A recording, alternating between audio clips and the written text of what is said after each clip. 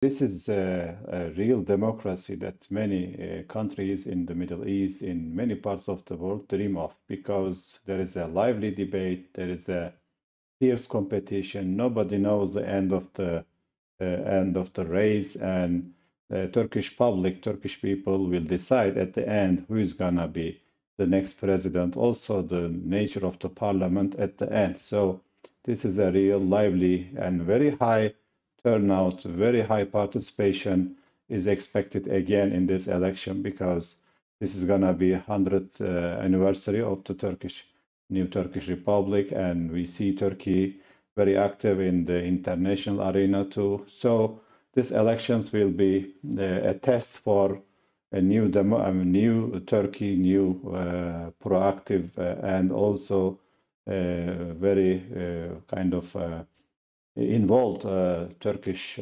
leadership, Turkish role in the region and in global affairs, from Ukraine to many crises and many issues in Turkey. Of course, Turkey is hit by two major earthquakes and trying to recover from the damages from the destruction of these two earthquakes, which is also very well publicized, very well known around the world.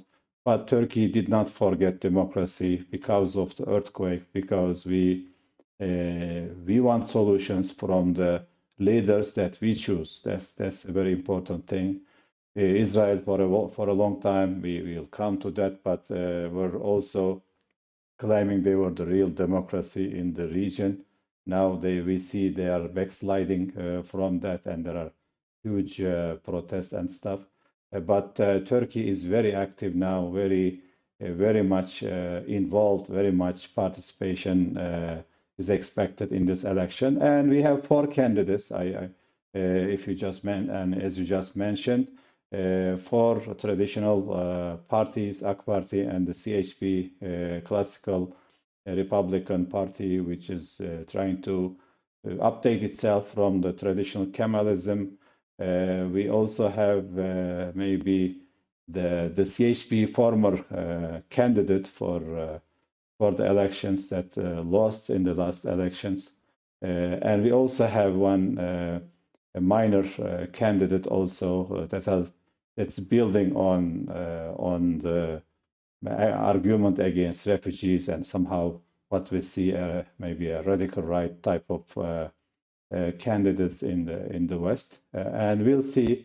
One is gonna hurt. I think the outcome might be decided because of the plurality of the candidates. The outcome may be concluded in the second round because those two candidates maybe is gonna make for anyone, either Erdogan or Kılıçdaroğlu, to win in the first round. So also we have a new situation with this presidential elections.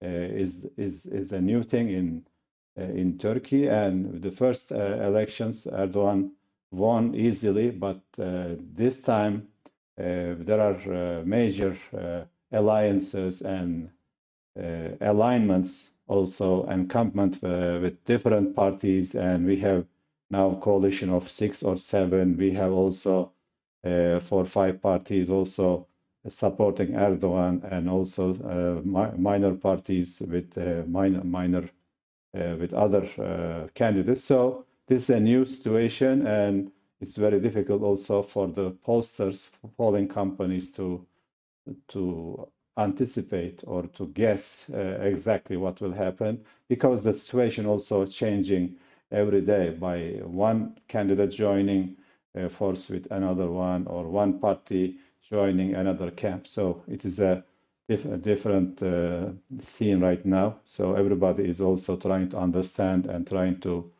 align themselves accordingly.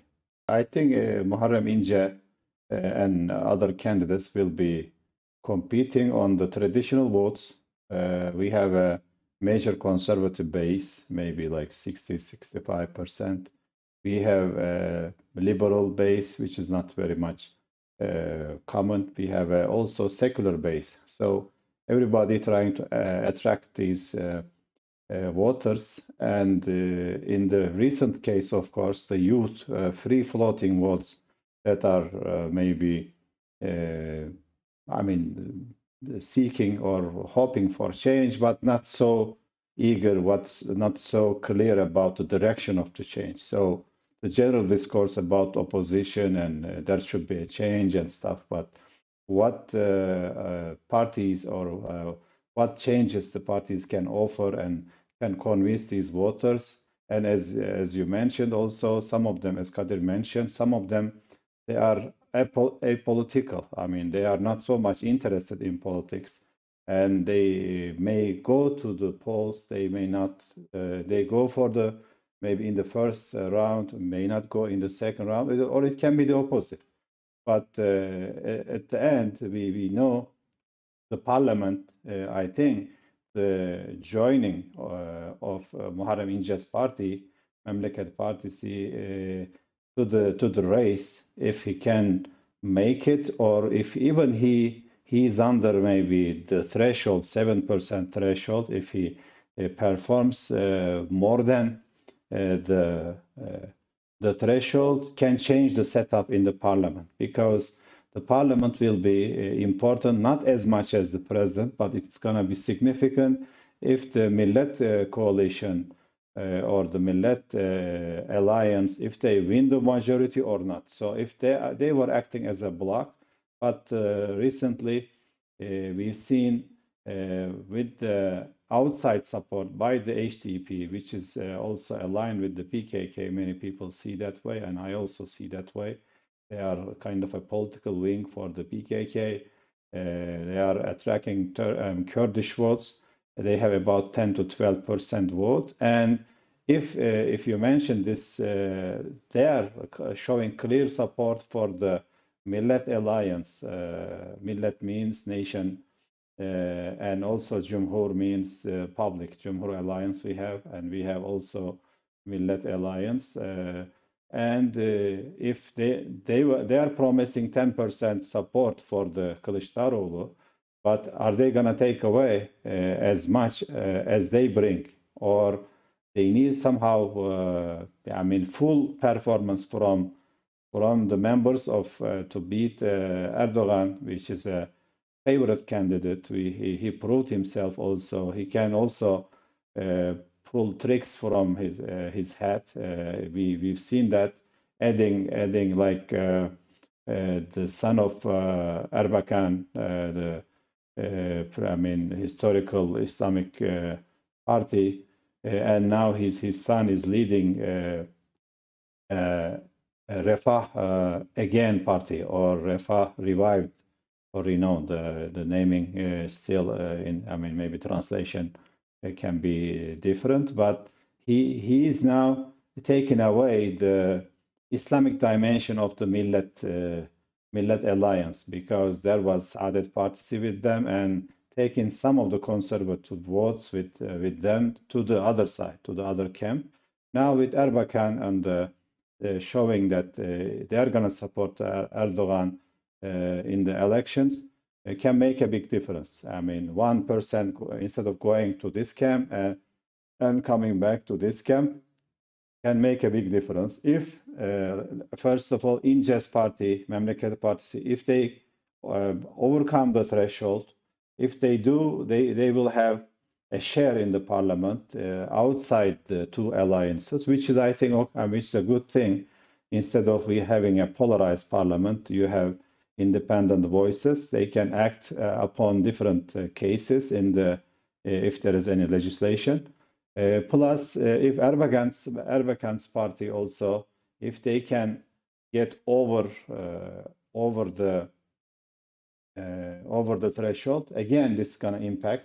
If they, like, let's say, if they have 5% each, one of them or both of them at the same time, then you have maybe kind of 10% wasted votes that are distributed among stronger parties.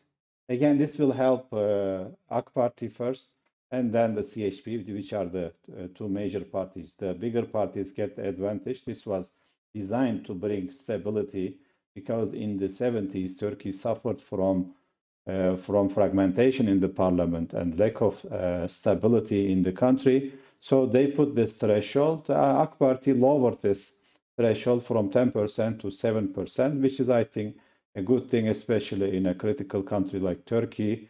You don't want too much, chaos, and you force people to vote for their second choice. This threshold forced them to vote for their second best choices, and which is also okay, which is like why we have also in the presidential election, we have second rounds, and people choose their best candidates maybe in the first round, and then they have to decide from the two stronger candidates' performance in the elections.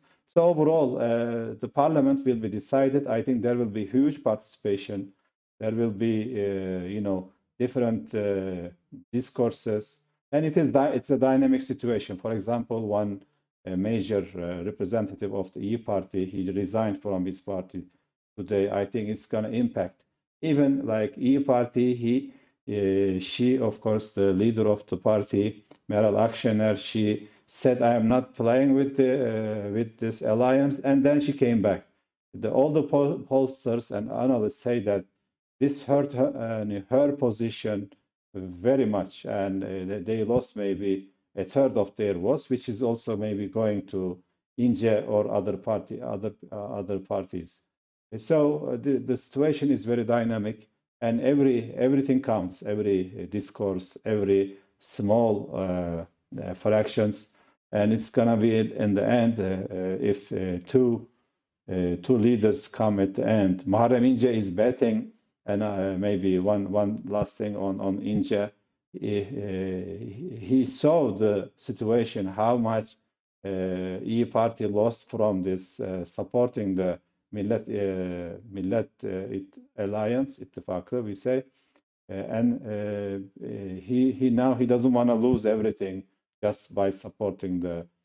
So he want to make sure that he get enough seats in the parliament at least, and then he's gonna be a key player. He's hoping. So he did not show a full support or open support for the Kılıçdaroğlu, which is his former party, and also it's not clear whether he can carry all the followers to his side, because there are so many also grudges and so many other. I mean, many things are said, negative things are said against each other, more than Erdogan and İnce. They Kılıçdaroğlu and CHP, and they talk bad about each other, criticize each other. So there is kind of a legacy that might hurt them in the second round also. One thing for the CHP, they promised a lot of seats to minor parties like Davutoğlu, Babacan, and other parties. So we already know, and also İnce is showing a big competition to chip away some of the CHP votes. How they are going to distribute? There will be some major internal, I think, internal skirmishes or internal uneasiness within the CHP, because there will be small room for winning any seat. So this will cause some headache in the assigning the parliamentary candidates, a big headache. But of course, Kılıçdaroğlu, as the second point, he focused on winning the presidential elections, so he sacrificed almost, a significant role. He might lose also the majority in the parliament as CHP. So this is a risky gamble for Kılıçdaroğlu and the CHP, but they see it is worth it, because they will get the presidential system, and they don't care about the parliamentary system. And I don't think anybody either will have the majority to change to the parliamentary system. Also, any new president elected, he will be willing to go back, because he will enjoy the authorities and the power the president has in Turkey. So they won't be very eager to change or to switch back to the parliamentary system.